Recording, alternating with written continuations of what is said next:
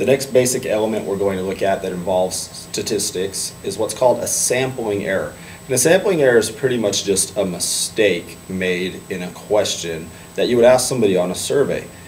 It usually would lead to a biased result, and we know now that a biased result is an unfair result.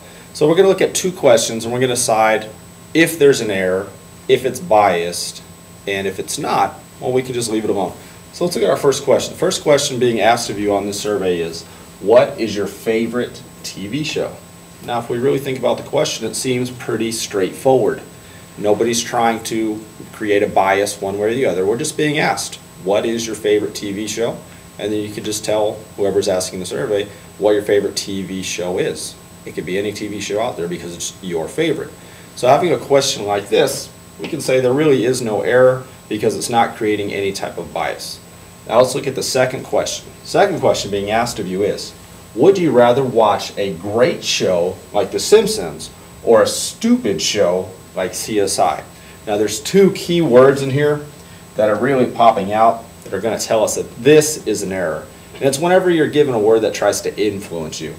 Here it says, would you rather watch a great, there's the first word that pops out at me, a great show like The Simpsons, or a stupid, there's the second word that pops out, stupid show like CSI. Well, I found these two words that are really trying to influence me, so I know that there are two errors in this sentence. This is a flawed question because it's going to create a bias.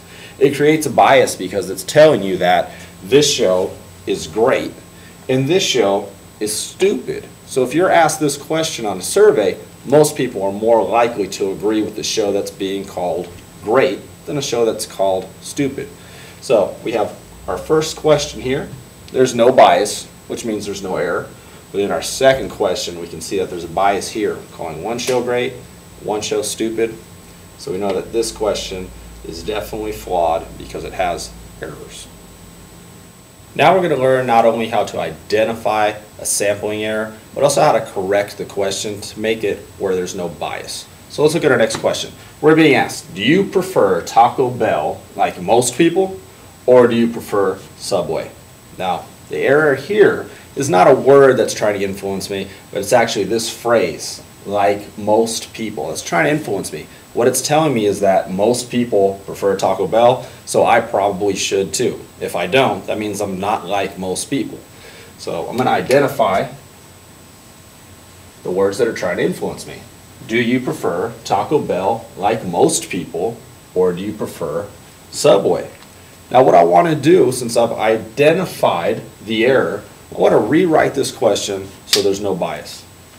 And this is pretty easy to do because all I have to do is really take out the part that's trying to influence me. Do you prefer Taco Bell, or do you prefer Subway? That makes it a question that's no longer biased. So I'm just going to rewrite it. Do you prefer, and I'll abbreviate Taco Bell with TB, do you prefer Taco Bell or Subway? And now you're being asked an honest question that has no bias and nothing in the question to try to influence you one way or the other.